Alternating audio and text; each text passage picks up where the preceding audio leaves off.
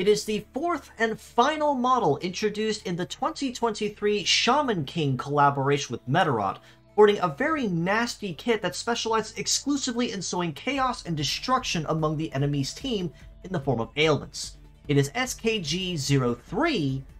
Mirai Hao, with the kits of Curse Shot, Punishment, Spinning, Float Legs, and the leg ability of Shape Memory, which equalizes HP across all parts when charging Metaforce. Now, as the fourth and final model introduced in the collaboration, Mirai Hao most certainly will end the collaboration bots on a very powerful note, and while everyone else may specialize in one form of attack, whether it be an ailment or an interruption or crowd-based skill, Mirai Hao basically takes that and amps it up about 8-fold with what he brings at his disposal. With the ability to negate healing for a certain amount of time, a very wide array of ailments under his belt, and a new skill that basically serves as both power and crowd control on top of that, this is a very powerful model to be and a force to be reckoned with. Curse Shot on the head is a shooting skill and a relatively new ability that we've only seen once other on D-Soarer from the Zoids collaboration a number of months ago. But to refresh and explain it briefly, upon attacking an opponent with Curse Shot, when it breaks apart, or whether when it does or not, the part targeted cannot be healed for a certain number of turns. I believe that's between 2 and 3, I think, relative to the rank of the part. But because of that, it also means that Curse Shot cannot be spammed repeatedly. So this means that when targeting something, you have to alternate between using Curse Shot and something else before you can use it again. So if you target, say, as an example, an opponent's right arm, if you break it, that part cannot be restored until a certain amount of time has passed, which means it can guarantee you that certain parts can remain out of commission and keep you in that tactical advantage. Now, say if it's a leg or an arm or something similar, this will again guarantee you keep the advantage as long as you can keep the parts broken on the field and buy yourself a couple extra seconds of time.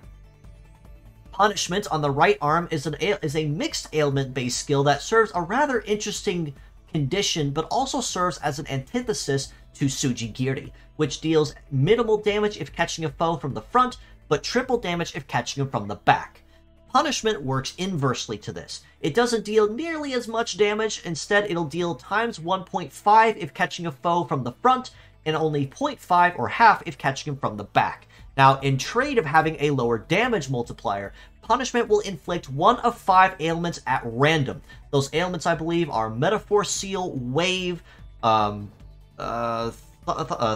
Fire, and another one, I believe, Metaphor Seal, will be the 5 inflicted at random when attacking the target.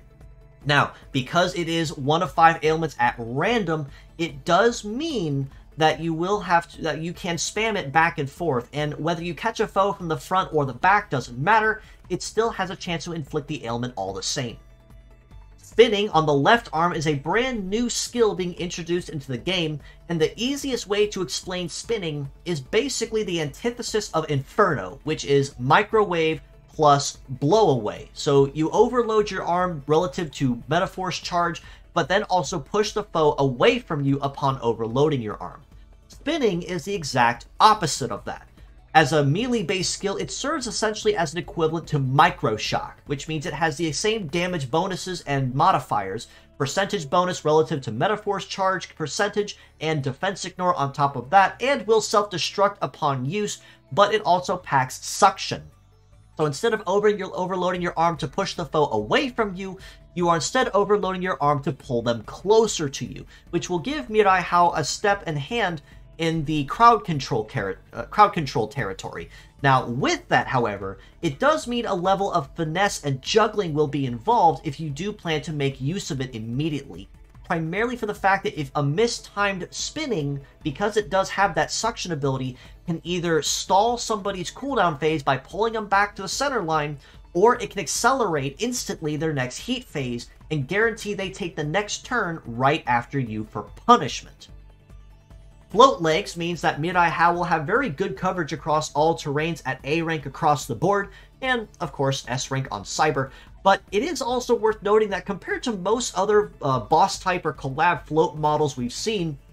Aside from, of course, having a speed of almost 900 there, his stats really aren't all that impressive or broken either, and decently rounded and par for the course of where an upper tier float leg would want to be. Melee resist of 781 and a shoot resist of 744. At base stat is not bad, but again, as a reminder, 10% bonus will buff that up just a little bit higher, and the evade of 854, not too shabby either, but again, kind of on the lower end of where you'd really want to be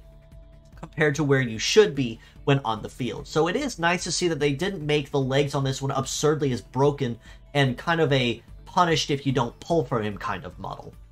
Now, shape memory does also tie into his kit relatively nicely, as it does mean that upon using spinning and his arm does explode, he can use shape memory to essentially bring it back for an encore shot. Especially as a reminder, because microshock does not tie relative to HP, but to charge gauge. So that means that upon it exploding and being brought back, as long as you maintain your Metaforce charge, you can basically fire again at the same intensity as you did before, whether you had 100% HP or even 10% HP. All this being said though, as a pure set score, I still do have to rate Mirai Hao kind of a middle of the ground 6 out of 10, primarily for the fact that he is very heavily focused on inflicting as many ailments as possible on the enemy's side between Curse Shot and Punishment, and then having a hand in crowd control with spinning and the suction element that comes with it. But because he does focus very heavily on ailments, that does mean that anyone that uses, say, Minus Guard as an example on Horoke Wolf, or even Stat Cleanse especially, or even has, say, Super Armor or something similar, will render most of what he brings to the table null and void, and really nothing more than just dealing damage at that. Plus, it is also worth noting that despite having an impressively high base power there on spinning at just over 2100, note the other stats there, a success of just over 8500 is not great, as it means he does have a relatively decent shot of missing, and low heat and cool on top of that does not help his case at all. But with shape memory, it does kind of tie it all back together, so if he does manage to break a number of things, say with a Hunter or Sniper Nature Metal or Charge enough Metaphors, and use spinning, he can use it. Arm explodes, he can use shape memory to bring himself back, and because shape memory will equalize the HP across the board, it does mean that even if it's just more than the left arm that's broken, as long as he maintains the legs and the head, he can bring the arms back as many times as he needs, but he gets progressively more squishy the more times you do it, and a lot easier to kill him the longer the fight drags on. As mixed parts though, I do have to rate him just a little bit higher at a 7 out of 10 for these same reasons. That's not to say that Curse Shot, Punishment, Spinning, or Float Legs with Shape Memory especially are all terrible skills, but it's a very janky kit to use as a synergetic model as a pure set. And there's a lot of very easy ways to counter what he brings to the table and render a lot of what he brings to the table null and void or minimized as much as possible. But if you were to mix things up, say using the left arm and the float legs with shape memory with something else that would complement it, such as say full charge head or spark strike or charge spark on the right arm to keep your charge going and your speed, then you could really start cooking there with some Metaforce with some Metaforce sustain to fill into spinning, blow the arm off with a high power shot, use shape memory to bring it back, and you're back cooking again. But just bear in mind, again, with anyone that is making use of shape memory, it's nice to have, but do make sure you have somebody on the team that can restore HP over time or in bursts, because again, as you are equalizing your HP, you are making yourself easier to kill if you are not paying attention.